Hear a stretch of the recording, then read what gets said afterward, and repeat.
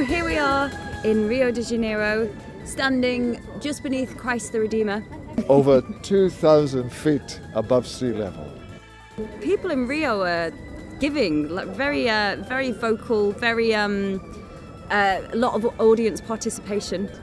What's been great is coming to Latin America and feeling this real passion that people have, and to feel that when you walk on stage, and to have this very, very, very pure and sincere reaction is amazing, isn't it? Yeah. It's just a privilege.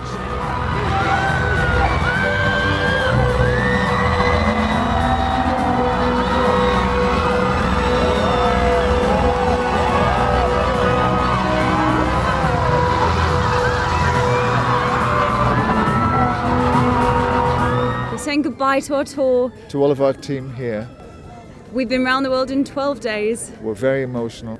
We've had a sensational time meeting the most amazing fans, meeting the most amazing response. Yeah. Yeah.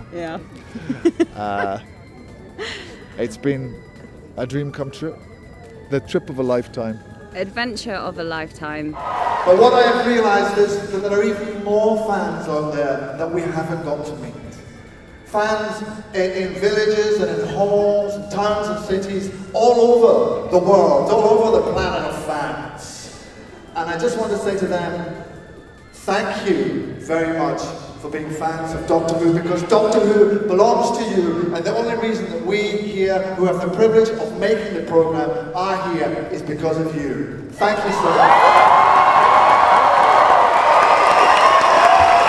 The reason that we've been around the world in 12 days is to show the world the first episode of the new series of Doctor Who.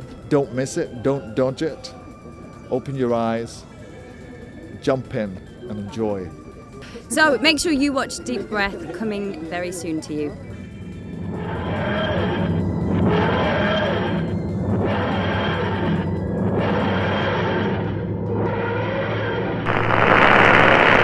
The tour's over now. The dark clouds are moving in. Something wicked this way comes. Deep breath. Watch it.